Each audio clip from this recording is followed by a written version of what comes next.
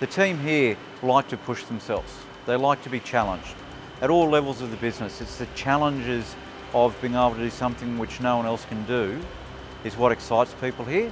Well, it gives a wow factor. It gives a wow factor, such a beautiful transformer, and yeah, it gives a sense of pride. Wilson Transformer has been pioneer in special transformers. As an organization, we are very proud of this transformer. Yeah. This was a very complex transformer. It was like a jigsaw puzzle with 3 different core coil assemblies, 3 different tap changers, huge number of leads and multiple interconnections between them.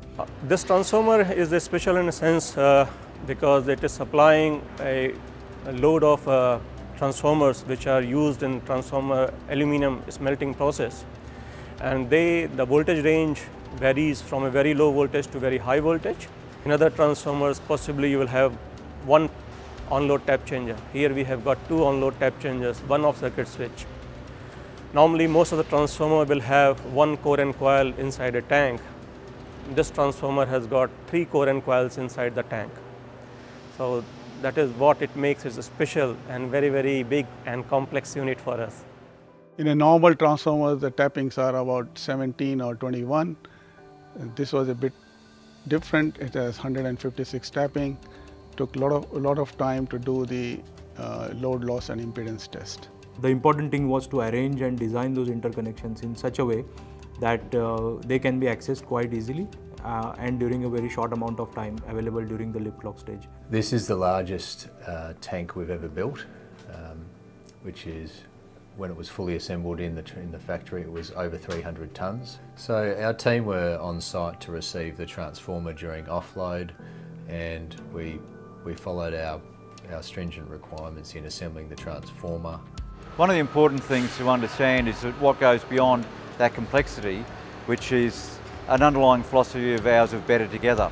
To achieve the excellence which we want as a business on the finished product so that it does perform to the way the customer wants, requires for each stage of the process for our people to work together, to share information, knowledge and understanding. Every member of the team enjoyed working on this transformer. It challenged their potential, and they were excited to complete this transformer in time, and testing finished successfully. Everyone involved was switched on, forthcoming and proactive with the solutions and suggestions. So it was a really memorable experience working with the Better Together approach which we have here at WTC. It's critical that the service team have a collaborative approach in working together and really follow our Better Together methodology. So it's really good to see that a project that you've worked so closely on for quite some time, being able to be used in production and being able to walk past and have a look and see that something you worked on for 6 months is actually helping out on projects. I will remember it definitely for quite a long time about working on this project and in this team. No job is too big or too small for us. It's a transformer. We are transformer people.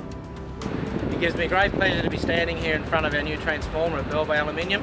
The sign behind me says it all, proudly made in Australia by Wilson Transformers, and for Aluminium we're very proud to be able to award a contract to a local manufacturer here in Australia.